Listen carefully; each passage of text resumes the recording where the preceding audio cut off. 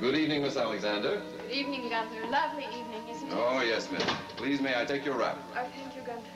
If you don't mind my saying so, Miss Alexander, you're looking very lovely this evening. Oh, thank you. Please come this way. Mr. Whitney is expecting you. Yes, I've decided. Decided what? The portrait is lovely. But you're far lovelier in person, Raven.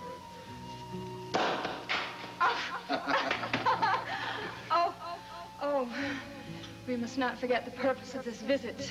I am simply here to collect my belongings. Yes, of course. Sir? Thank you, Gunther. Would you mind going upstairs and getting the ladies' belongings? Very good, sir. Cheers. Well, it shouldn't take Gunther too long to return, since you've already told me there's very little I can consider mine here. The truth is, Raven, you could consider it all yours. Whatever do you mean, Mr. Whitney? You've only to say the word. And this house and everything in it would be yours, including me. Why, Mr. Whitney, but this is so unexpected. And after all the unkind things you've said to me. I was only trying to delay the inevitable. To deny my own feelings, but it's no use. I want you with me, Raven. Forever. Oh, you foolish little man. What? It's too late. It's much too late. Oh, don't say that. No. You should have reached out for me when the time was right, but you didn't. And now, you may never have your chance. Oh, listen to me. I know I've been a fool, a stupid, childish idiot, but don't turn away from me now. We belong together. We've always belonged together. Take your hands off me. No, you're mine. I'm not letting you go. I'm never letting you go. Don't. Don't. Don't. Don't. Raven, dear. Raven, what is it? Oh, it was only a dream. Well, all I know is that I came into the room to wake you, and you were talking in your sleep. It was because of him. Him? Oh, you were probably thinking about him because you have an appointment this morning. You do remember you have an appointment. Yes, I remember. Well, after all, you were the one who asked me to come and wake you at this hour. That's right, because I have to get dressed very carefully. I want to look my best today. Raven, for heaven's sake. It's only an errand, not a rendezvous. Oh, I know exactly what it is. And you want to know something? I'm looking forward to it.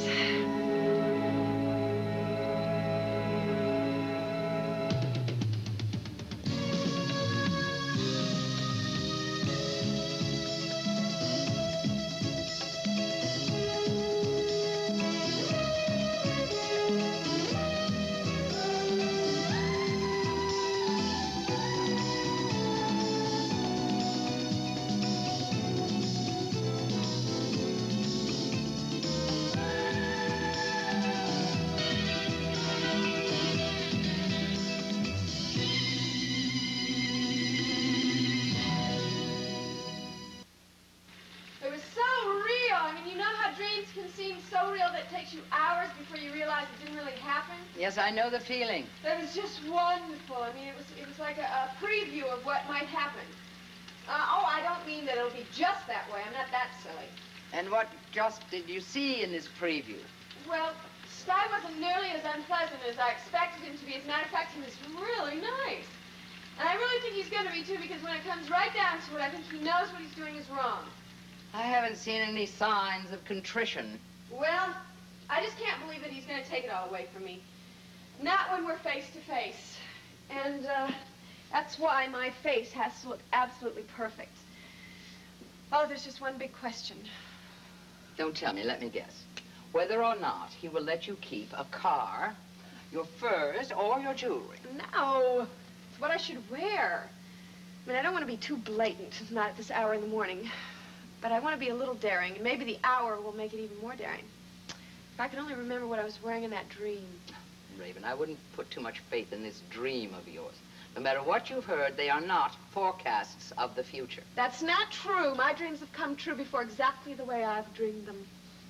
Well, I suppose that can happen. After all, our dreams are reflections of our hopes and anxieties. Don't start getting practical on me. I don't want to hear any cautionary speeches. I won't... Ah! I found it! What? The dress. I'm going to have him eating out of my hands.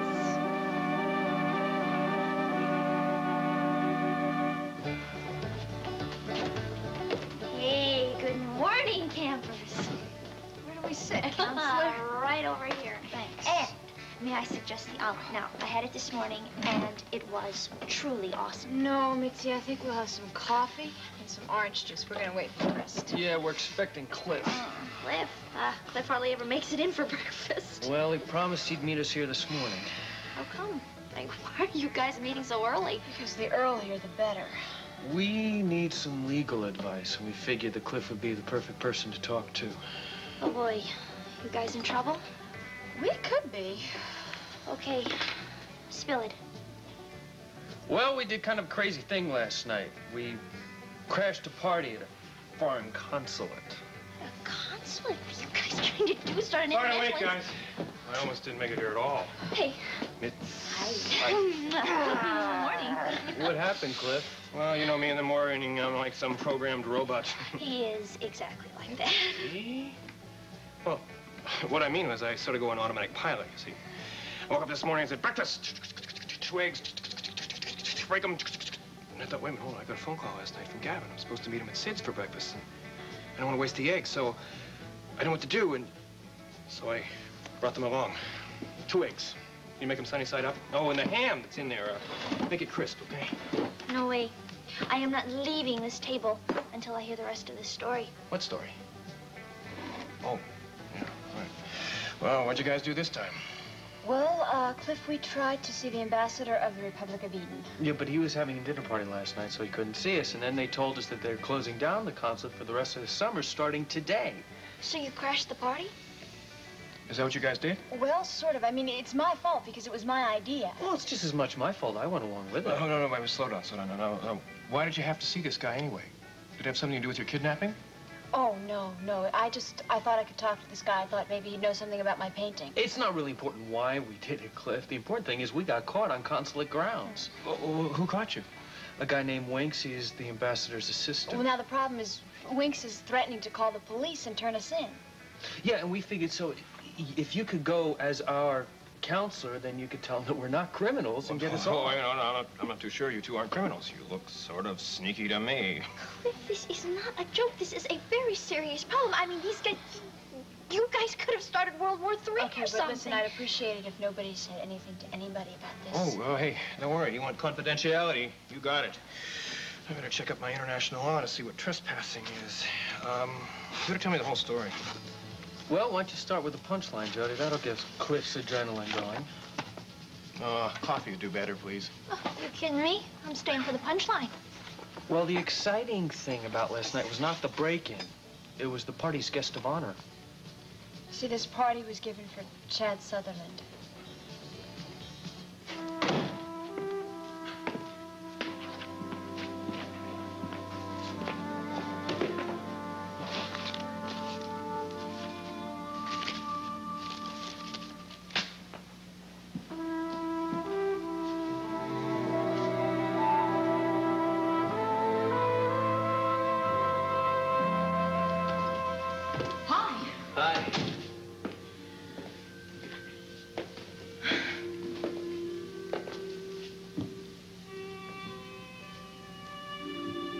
Well, here we are.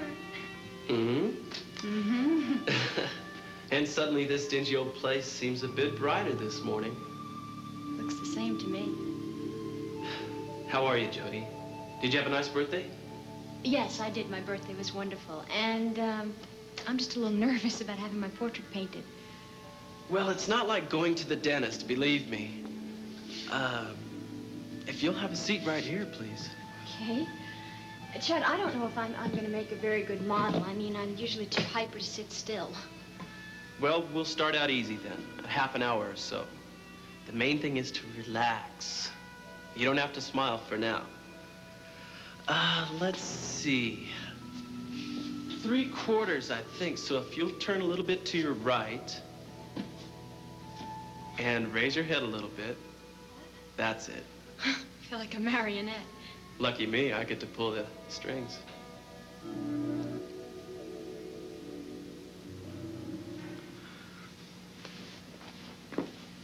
Hey, Jim. Yeah, just a sec. Hey, what is this? You been up all night? No, I got up early. I ran in the park. And I have a visitor coming. Hope she won't be in your way. She?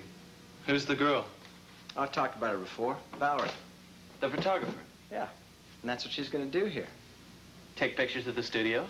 No, she's going to take pictures of me. You? Yeah. I have to get some publicity going for the Whitney Theater Company, even though it doesn't exist yet. And you? What about you? How come you're not at the easel yet? I figured you'd be here a long time ago. Well, I had sort of a late night, too. I went to a dinner party that turned out to be a little more than I thought it would be. He hasn't been able to sit for you for a long time. No, that's been a problem. Yeah, well, Jody's coming back, isn't she? You know, I don't really know, especially now. It's Val. Hi. Hi, is my timing okay? It's great. Come on in. I'd like you to meet another aspiring artist. You must be Chad Sutherland. Jim's talked about you. And you must be Val. I feel we've met. He talks about you all the time. She's pretty, isn't she? Uh-huh. Jim, stop it. So, this is a working assignment, isn't it? Yes. And I'm gonna let you two get to work. I'm gonna go out and get some breakfast. Oh, well, Chad, you don't have to go. You won't be in the way. No, I've already started the day late, so a little bit later won't make any difference. It was nice to finally meet you, Val. I'm sure I'll see you again. I'm sure you will. Hey, Jim, I'll see you later, huh? Yeah, Chad. And don't forget to watch the birdie. Well, Hi. you ready? Well, let me just set up here. You know, I was thinking, I think we should concentrate on headshots. It's such a nice head. Thanks. I think I'll concentrate on a close-up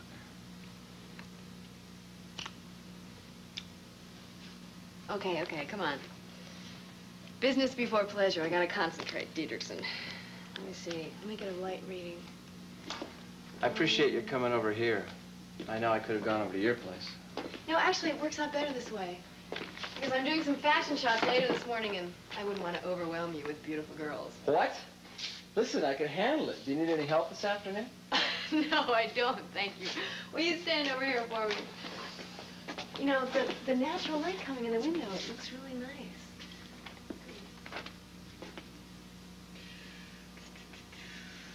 Listen. Yeah, that's gonna be fine. Hold on, I don't stay even there. know why I'm doing all this publicity.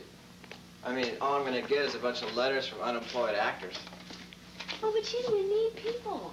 I mean, you don't have very many of your old company left. Yeah, that's true. Oh, wait. Try this. Put your foot up on that chair and just lean into me. Look relaxed. Okay. Yeah, I do need people. I need to start over. It's gonna be hard. This is ridiculous. I don't know what to do here. No, you look fine. Just talk to me. Tell me about Gavin. Is he going to direct for you? Yeah, if I can talk him into it. And I also have a set designer. Yeah? Who's that? Chad, you just met him. He's never done it before, but at least it'll be cheap, you know. There's also somebody else I'd like to work with. Yeah? Who's Yeah, that? lady behind the camera. Come on, Jim, really. I've told you. I don't have any ambitions in that area, and I'd never be good enough anyway. It's okay, baby. I make you a star. You won't ever give up, will you? No. Why should I? Will you have dinner with me tonight? Oh, Jim, I don't think I can tonight. Why? I already have a date. And I can guess with who? Yeah, you probably can. It's Sky.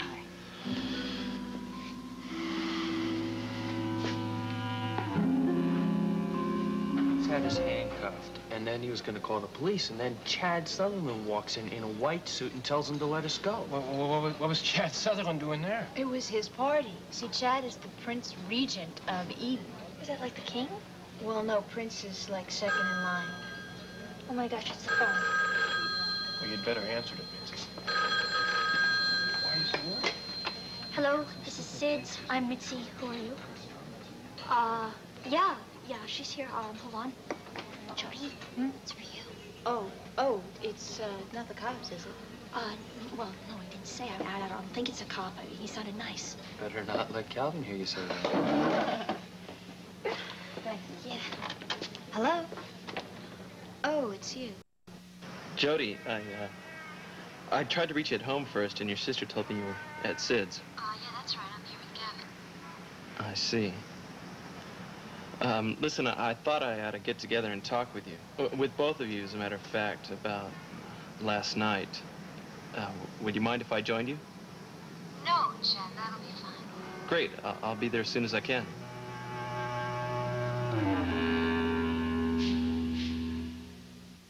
A very big, empty space. Well, maybe you ought to put your own portrait up there, Mr. Whitney. It's a thought, but frankly, I think there's something vulgar about putting up your own portrait. Well, it didn't seem to bother that lady none, huh? My point, exactly. There's the lady now. I'll let her in.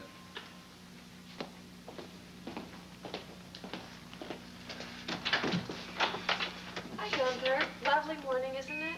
It's okay if you like hot, sticky weather. Well, will you hurry up and come in? You're letting all the air conditioning out. Gunther, you're supposed to show me in. He's right over there.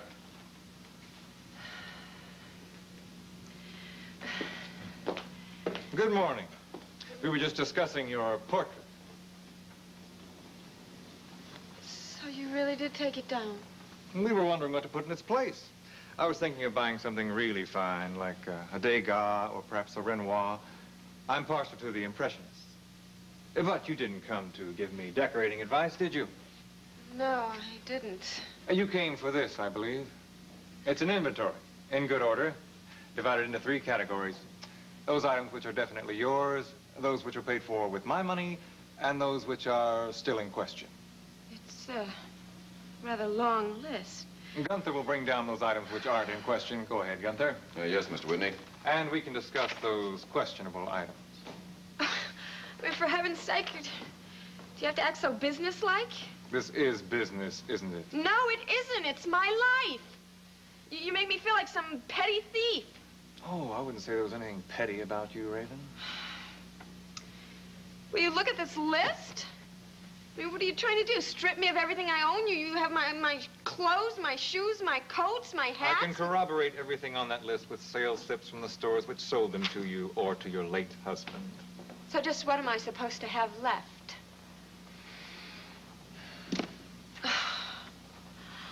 Oh, come on. Is that all? Apparently everything in it was yours before the marriage. Oh, excuse me, would you like some coffee? Gunther, get us some coffee. I almost forgot my manners. You are forgetting a lot more than that. This is not all I had left. I had a lot more than this. You fail to realize that I had a lot of my own money before I got married. This is absolutely ridiculous. I'm merely keeping what belongs to me, Raven. And I'm letting you have something a lot more precious than anything on that list. Your freedom. Freedom to what? Walk around naked? No. No, this isn't business, is it? This is revenge. This is justice, Raven. Oh, yeah? Well, this is what I think of your justice. Give me that. No. Give me that. You ever have a nightmare that lasted for years? You must like to live in some sub-basement of hell. You really expect me to forgive and forget and make sweet offerings of charity, when all I really want to do is put my hands around that lovely white throat and squeeze and squeeze. All right, then do it. Come on. Kill me. Well, do it, you big coward!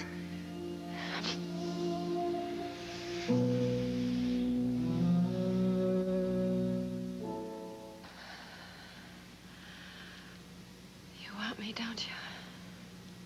You think so? Because of one kiss? I can tell a lot from one kiss. No wonder you were the perfect match for Jeff Brown. You're as conceited as he was. You want me. You just don't want to admit it. You're afraid of me. I can't tolerate hysteria, Raven. That's why I kissed you.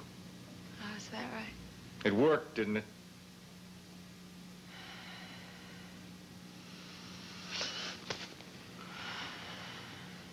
Oh, that's where that is. I was wondering. I understand this cost more than $200,000. That is my engagement ring. I don't care what it is. It was my money that paid for it, wasn't it? Your coffee, miss? And don't forget your things, Raven.